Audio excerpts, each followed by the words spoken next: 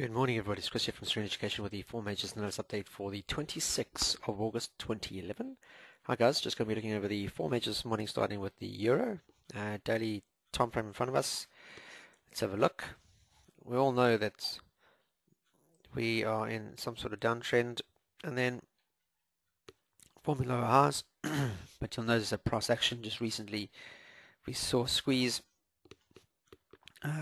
forming high highs as we got into this consolidation area here. Noticeably on the right edge you can see price action has failed to break above that 14,4500 mark and close, and I mentioned that we do need to see that in order to see the CTC strategy or price for the euro gaining further strength against US dollar. Until such time as not, then we should still look for possible consolidation with an outlook of a downtrend to follow. So we are getting higher swings, CTC is in our favor, but the more we go sideways, the more conviction that there is further resistance, which means that there's a possibility of a downside move to follow. So got to see price closing well above the 14,4500 in a bullish up candle, something of that sort, with a conviction. We want to see a conviction move.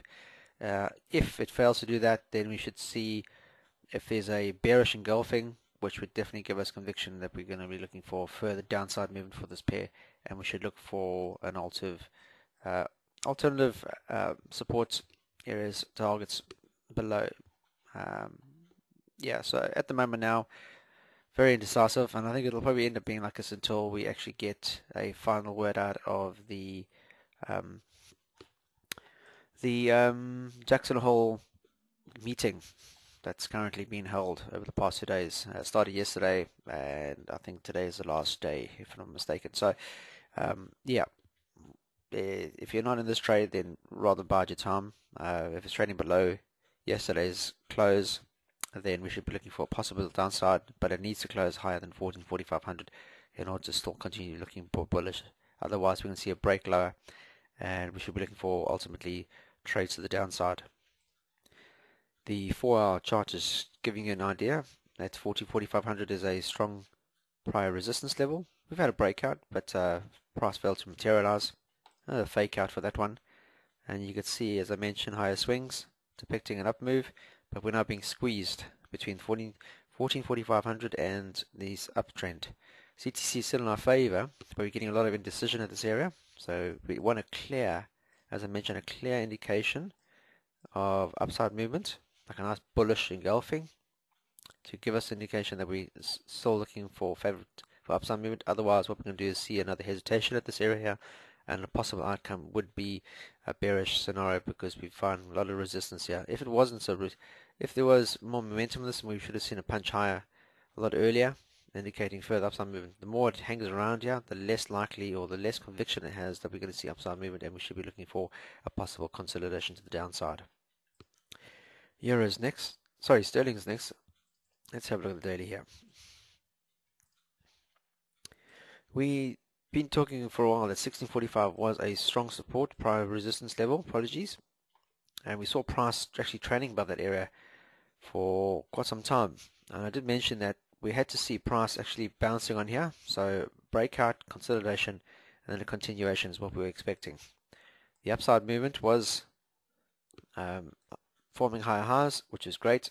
However, we needed to see 1645 being the support area. So if we saw price pulling back below, not a problem, but it had to close higher than 1645 because psychologically you can see there is a resistance level here, and the CTC is in our favor.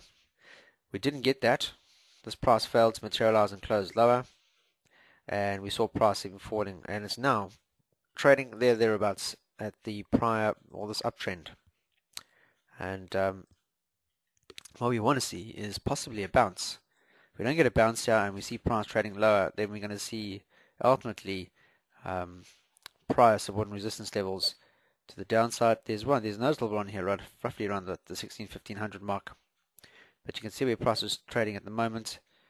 1625 is the ultimate target. You can see a lot of support, resistance in the past at 162500. So 162500 likely target for this pair. But you can see consolidation first thing this morning on Asian market, saw upside movement, consolidating after this downside move, and if we look at where price was, where it bounced the high, 100% is here, 161.8, so it's considered roughly around the 1.68 FIP area. 165, sorry, the 1625 mark is going to be a support, or should be a support, because you've got both the prior resistance and support level as well as the trend line. So a break below 162500 would definitely confirm further downside movement for this pair, ultimately, as we see price changing, our sentiment changing. So as it stands now, if we continue to find support at the close, if you look at where we are now, that bounce happened on the 200 period institutional moving average. I did mention that 162500 is a prior strong support and resistance level. This is a 4-hour chart. You can see the upside move for this pair swinging higher, and you can see where price is right now as we speak. Bang bang, testing it. If you fail to see support being found here, price fails to materialize, we could see a further low being formed this morning on a 4-hour. You gotta wait for the 4-hour candle to break below that. But as it stands now, there's quite a lot of support here. You've got the upside trend line as well as the resistance level at 162500. Break below those two there would definitely confirm further downside movement for this pair. Notice the 4-hour is giving us a bearish outlook. Hourly just gone bullish. You can see the breakout, consolidation, breakout, and it's actually literally testing the 50% retracement level from the breakout area. There we go, bounce there. So needs to hang above 162500, as I mentioned, to be classified as still a consolidative bounce to the upside. Daily, we have 162500 as a price support resistance level. So as long as it stays above that area, then we should be looking for possible consolidation with a potential upside move. Break below that, but then we're definitely going to be seeing further downside movement overall. Swiss franc, US dollar Swiss franc is the next one. You can see price is still consolidating, roughly around the 80 mark, still failing to break higher. A lot of resistance here, and the longer it remains that way, the more likely the outcome is that we're going to see price just fall over. It's working its way back to this major trend line, which is governing this trend. CTC is well extended to the downside. You can see the daily trend is very, very negative. So failure to break above 80 and 8100 will fail to bring the CTC into polarity, i.e. you got to have the blue arrow, blue bars, and the blue on the CTC. Fail to get that, and we shouldn't be looking for any longs. It's the same happened here. Did not act in our favor, and we saw price revert to the downside. So all we're looking for is for further consolidation with a possibility of a downside move to come into play. So a break and close lower than the 78.50 would definitely give us an idea that we should be looking for further downside movement, as it's failed to break, or it has broken, this consolidation range. The last pair of the day is US dollar Japanese yen. Let's have a look. Consolidation for the best part of the last 2 weeks, failing to break below the 76. A lot of indecision, doji, spinning tops, etc. And then we saw a bit of momentum creeping in, a bullish upside candle, and yesterday's candle really breaking this little range that we saw here at 77. And we see in price heading higher. However, we've now seen price, especially in the Asian session, pull back, and we're now looking at potentially 77 being retested quite soon, which happened to be a price support area, sorry, ceiling level. So if price can stay above the 7700, then we should be looking for an ultimately upside movement to occur. If you just look at the intervention, use it as a possible downtrend, you can see prices trading at that level now. The candle is blue as we speak. However, it's got to close first, so got to wait for the close of today's candle before we see any further indication. CTC is still well extended because we are still very much in an extended downtrend. The US dollar has is trading at an all-time low against the yen.